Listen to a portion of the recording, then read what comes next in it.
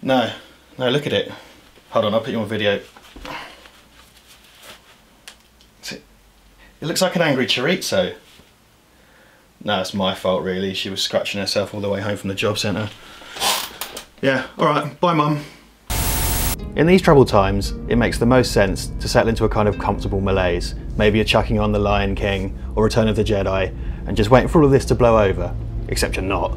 You're making Contagion trend on Netflix, you sick fucks. Well, instead of that, let's try the ultimate in social distancing. This is The Quiet Earth. Hello, my name is Zach Hobson. If there's anybody out there at all, could you please contact me at home, 2 Thurston Avenue, Grey Lynn, or ring me on 396 121.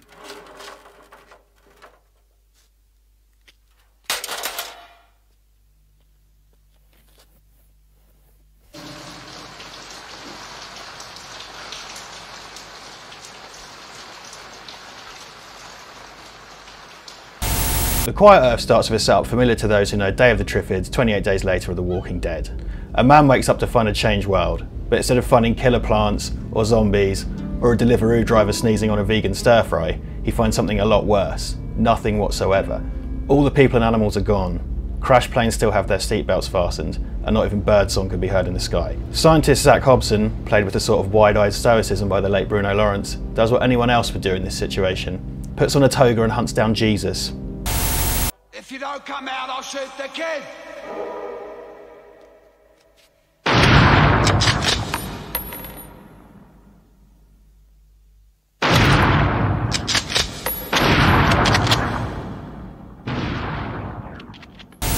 Released in 1985, directed by Jeff Murphy and featuring a cast of just 3, unless you count this cameo by Tom Baker. The aforementioned Zach, Joanne and Appy, played by Alison Routledge and Pete Smith respectively. The plot of the movie deviates from the novel so much that it becomes a sort of unofficial remake of 1959's The World, the Flesh and the Devil, another film I strongly recommend you check out if you hate people. Much like the films of George Romero, the why of the situation isn't really important, though it is addressed. The main focus of the film is on the human drama.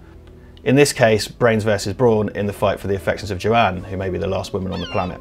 This all comes to a head against a ticking clock. The mysterious effect, which wiped out or displaced the population of the Earth, is set to happen again, and only Zach knows how to stop it. Though the film treads largely on a sort of low-key spectacle, it's really the cast of 3 that carries it. Filled with intimacy, jealousy, rage and fear, it takes performers as strong as these 3 to really sell the written word on screen, and they do it with humanity and humour that prevents the movie from becoming suicidally depressing. The Quiet Earth is styled in a way that its title suggests. The camera placements and edits are sober and precise, and a strong emphasis is placed on visual storytelling. The empty cities and scenes of disaster are particularly arresting, as is a surreal freak-out sequence in the 3rd act of the movie.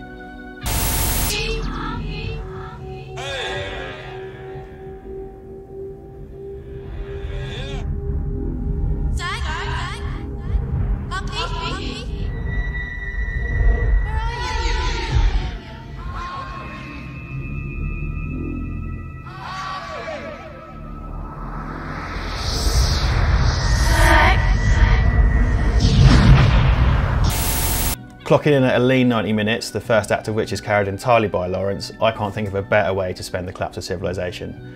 Also, this is definitely in my top 2 films where a bloke wakes up in the apocalypse with his cock out. 9 out of 10. The Quiet Earth is available on Blu-ray and streaming now. And if you like this video, you can find me at Verde Broadcasting, where we release videos every week and do watch parties and talk about movies and stuff. There's a link in the description. Probably. Bye!